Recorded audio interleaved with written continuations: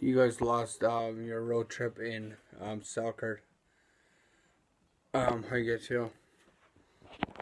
Well, not that good.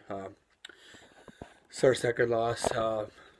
We could play better now. We can bounce back and win it against Winkler. We could win it on Monday. On Saturday next week. You know what? And we're building. We're building. We lost a lot of good players. We're building new players and so this is like the by 2000. This is like since 2009. And you know what?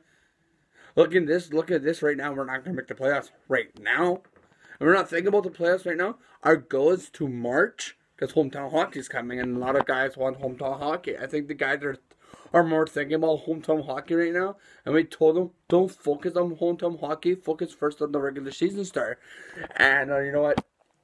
Yeah, I think so too. I think we have to come back here on Friday when we go to Winkler again. When we go play Winkler next Friday coming up. We just have to play our best, and then we play Dolphin Kings, and they come here to come our rink, and we had to focus and stuff. You know what? It was a really bad game, and you know what? 2-1 wasn't bad, and you know what? We could have won that game. Yeah, I think so too. You know what? Sucker had a good opener. And you know, it was a tough one. We played our best, and we just came up and just wore up the team and wore up the stuff. And it was, you know, it was a really rough one. If we just had to come out there and focus on the bright, focus on the win, and SteinbackPistons had to come out and win tomorrow and rest, and then Monday back to practice, and then Tuesday practice, Wednesday practice, Thursday practice, Friday game.